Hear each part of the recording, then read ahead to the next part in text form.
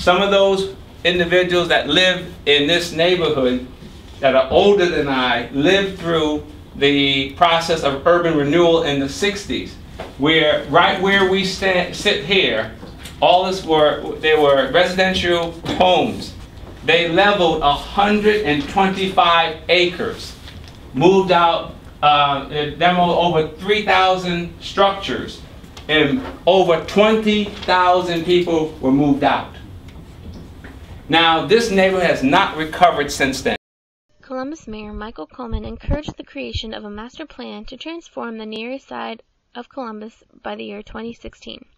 In response, Partners Achieving Community Transformation was created in 2010 to enhance the quality of life by focusing on 5 core areas: jobs and economic impact, safe, vibrant, and accessible neighborhoods, health and wellness, education, and housing. We're going to make a difference. We're going to make our voice heard so that everyone knows that there is some concern in the neighborhood from the residents. So far, Ohio State University has invested $10 million into the redevelopment of the area. So what I'm very concerned about is that OSU is not only getting some of Poindexter Village's land for free, we're subsidizing it. And I would love that it really meets the ends that federal paperwork says it's to do.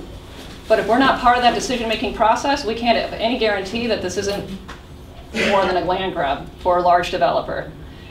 OSU held a town forum, a town hall, March 12th, and that is where Reggie had said 60 to 45 days from now we'll issue the RFP, so keep an eye out for that. Poindexter Village is 26 to 27 acres, historically important, qualifies 2 out of 4 criteria to be a National Historic Landmark. Also March 12th, PACT, and specifically CMHA, did respond to our plea of somewhere in here you'll see a 106 assessment should be done. 106 historical assessment should be done. And CMHA's response to that is, even if it is historic, all we have to do is take a picture. Myself, I've been through something called the Tenement Museum in New York City. And it was a very rich experience for me to walk through and see where waves of European immigrants moved to this country and their stories there. I could not have gotten that experience in a photograph.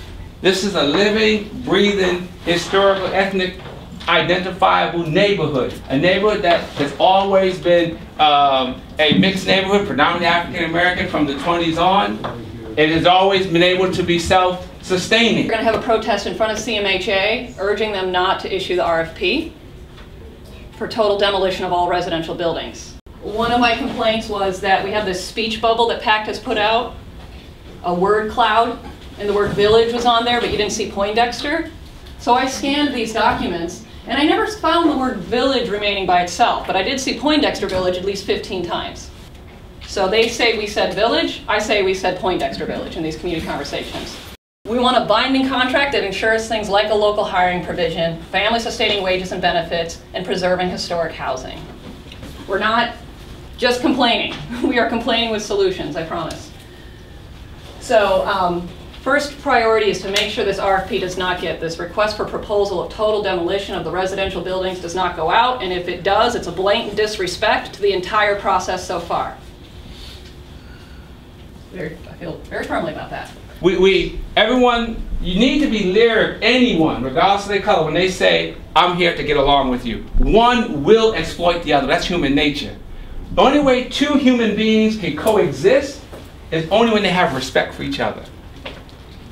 And once you disrespect our position, then we have a problem.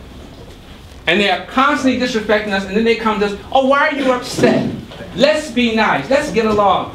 Well, you want me to get along so you can continue to exploit me and my community. And that's the issue.